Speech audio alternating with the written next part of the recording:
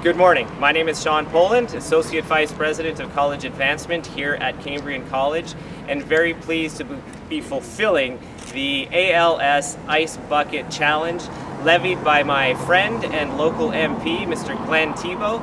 Glenn, I'm half Ukrainian, so we're a little bit late, but we are getting the job done.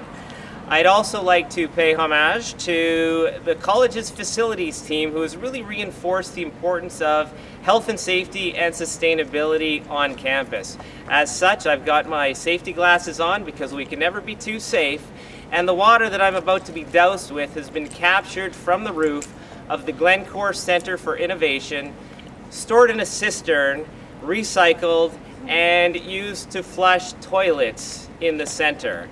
So a great deal of faith in my friend John Hamill for where these in fact came from.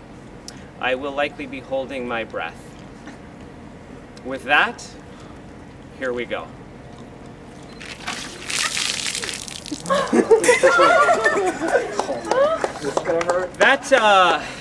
That wasn't so bad at all.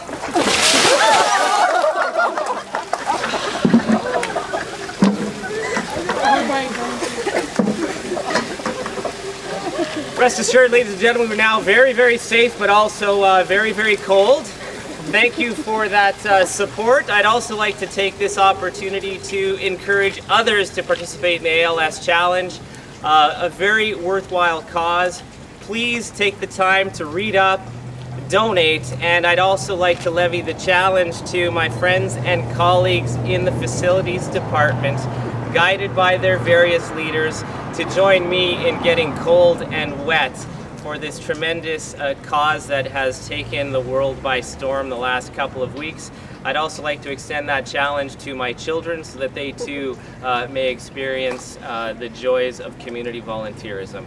With that, thank you very much for attending, and get wet and cold.